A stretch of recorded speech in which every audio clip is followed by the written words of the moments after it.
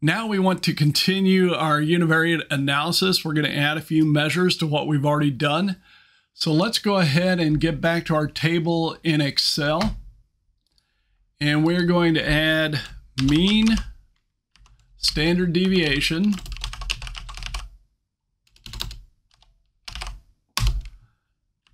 skewness,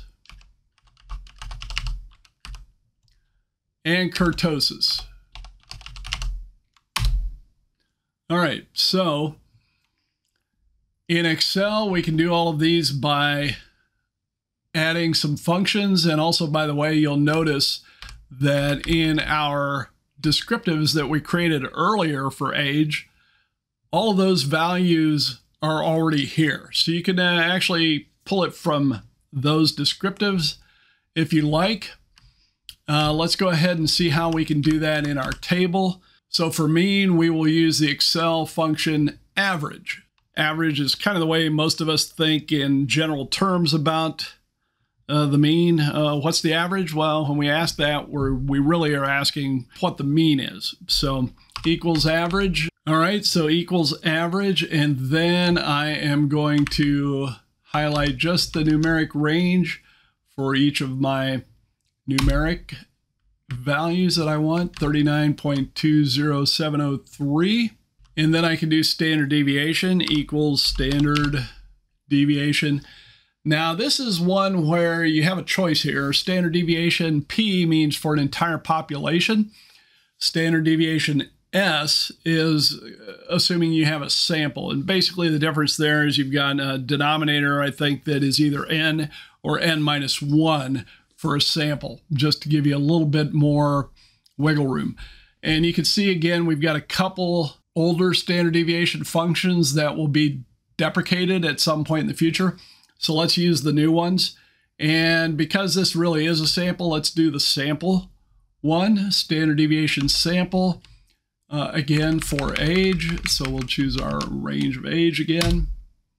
Okay, you can see it's 14.04996. And just for grins, if we were to change that to population for the entire population, it doesn't change a ton, but you can see even in the descriptives, it's taking the sample approach. So that's typically, we assume we have a sample of the entire population rather than the population itself. But depending on your data set, you can use whichever one makes more sense. Next one is skewness. So we're just going to type in skew. And again, we can just use the regular skew because this is a sample. And we'll see we come up with our skewness value, 0.0556. And that reflects what we got from the data analysis add-in. And then kurtosis equals Kurt for the same age attribute, and you can see my kurtosis is negative 1.24. All right, so we can do a little bit of formatting here. So let's say I want just 2 decimals. And at that point, I can copy over to my other numeric attributes and then copy my NAs for the others. So now I want to go back to my documentation. And what did we add? Mean. And then I need to add a few more columns to my table. Standard deviation, skewness, kurtosis. And you can see I'm starting to squeeze this a little bit more than I'd like, but as a matter of fact, I'm going to go to my, no, I'm not. So I can type in standard deviation, skewness, and kurtosis.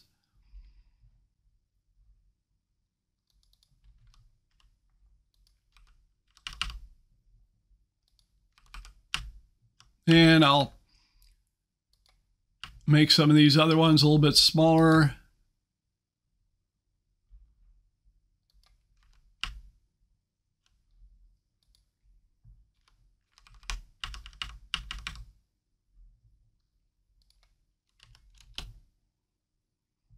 All right.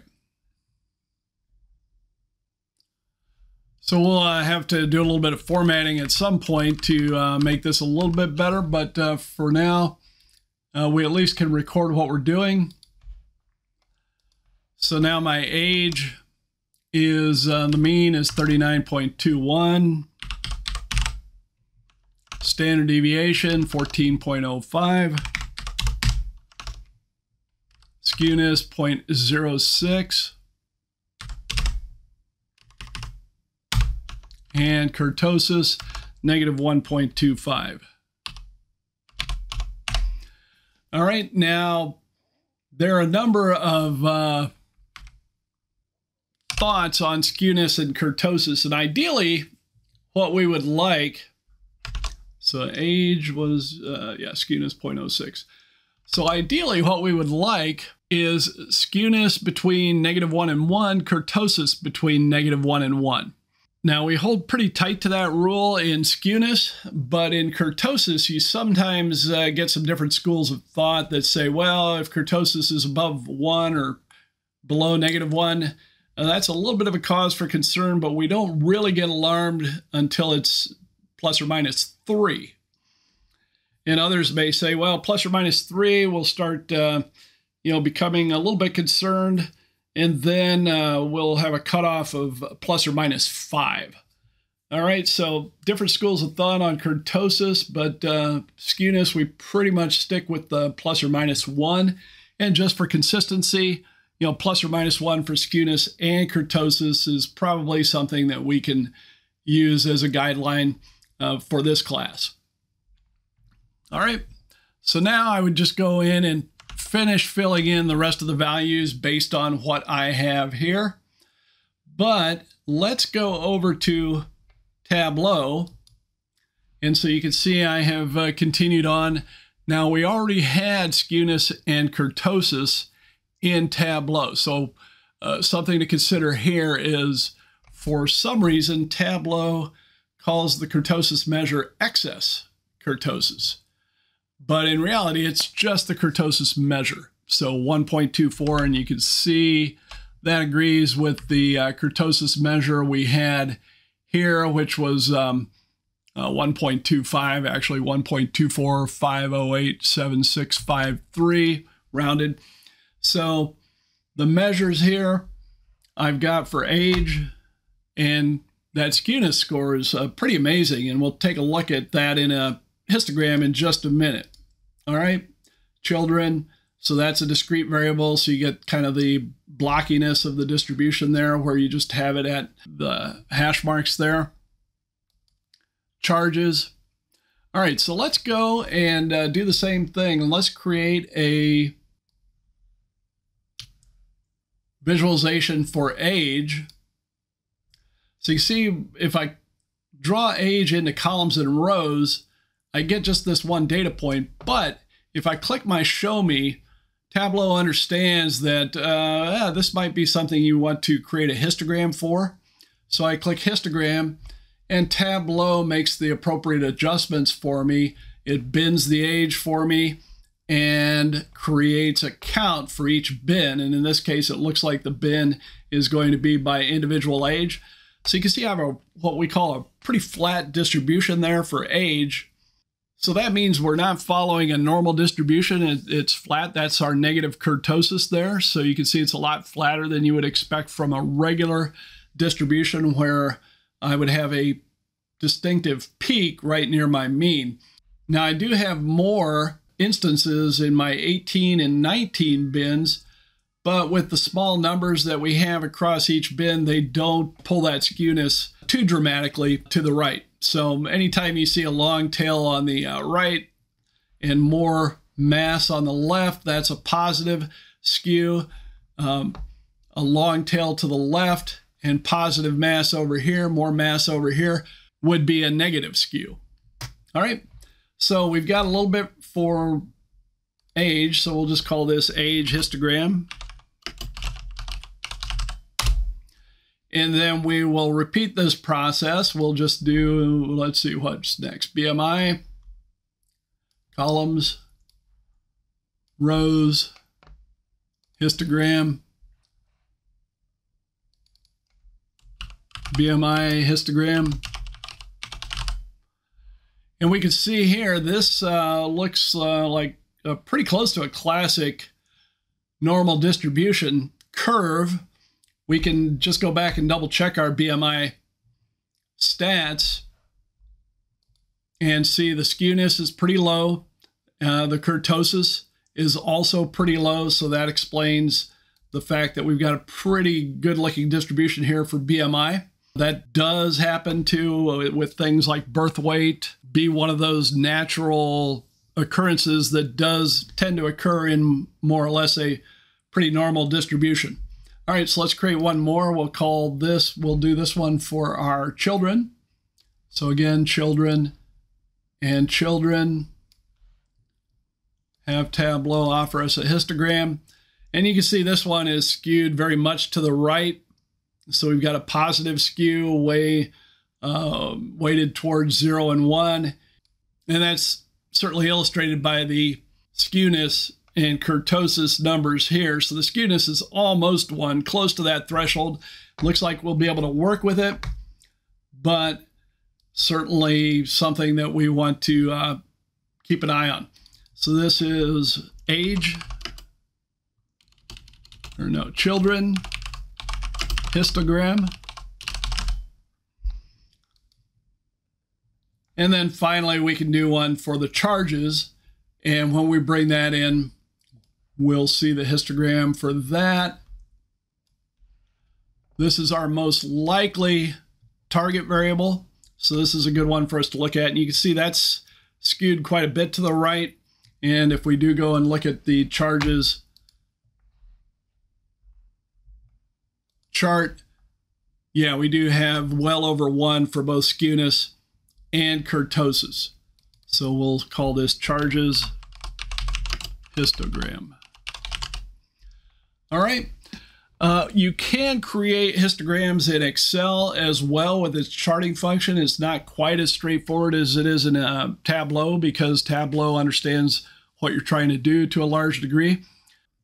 So at this point, we're ready to now add our histograms to our ongoing documentation for data understanding. So let's take a look at that.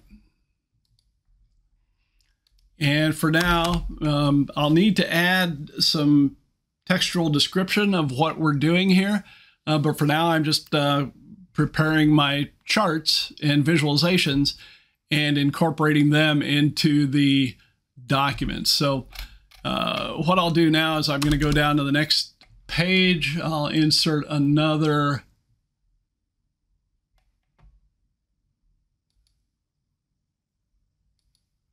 next page section break, and convert my document back to portrait so I can now paste my histograms.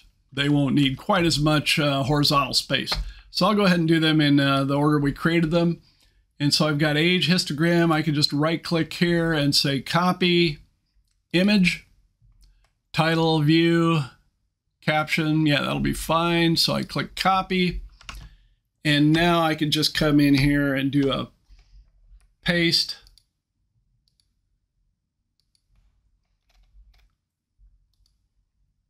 And then I can size that a little bit if I want. Center it. And then I'll leave room for a caption, which I'll add, and then work my way down through the other ones. BMI histogram. So one of the things you want to do is make sure you do have a reasonably descriptive title.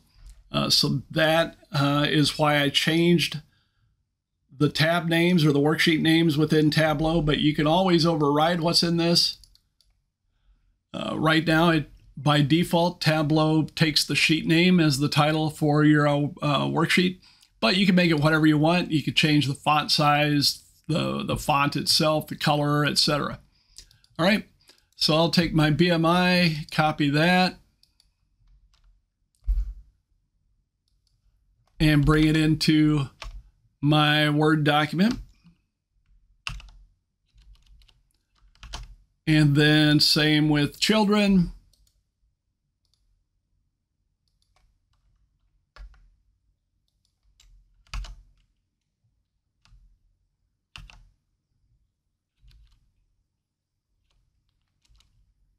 And of course, you're always welcome to get a little more creative with these and make them more colorful if you want, or choose your own color scheme. And then charges, I will bring in the charges histogram.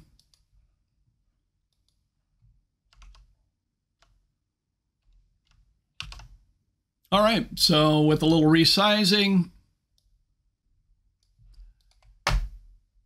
and then some descriptive text to illustrate what I'm finding out about these different variables. And, you know, I might want to put my descriptive text for each chart either just directly above it and below it while I discuss that particular variable.